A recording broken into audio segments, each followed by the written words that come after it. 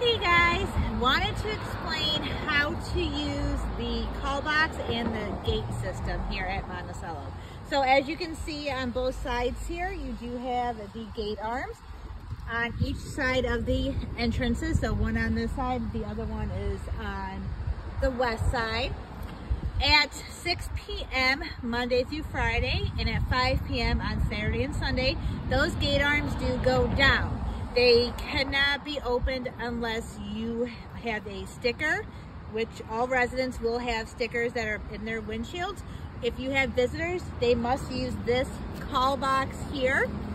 So in order to be able to receive a page from the call box, when you have visitors, please give them the following instructions. You want to go ahead and hit phone call.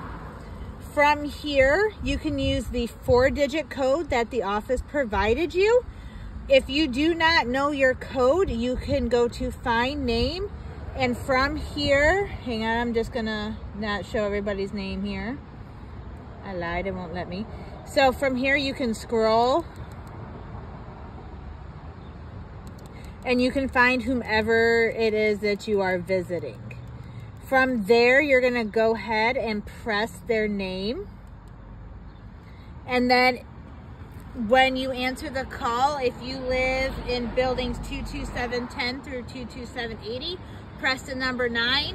If you live in 22680 or 690, please press the number 6.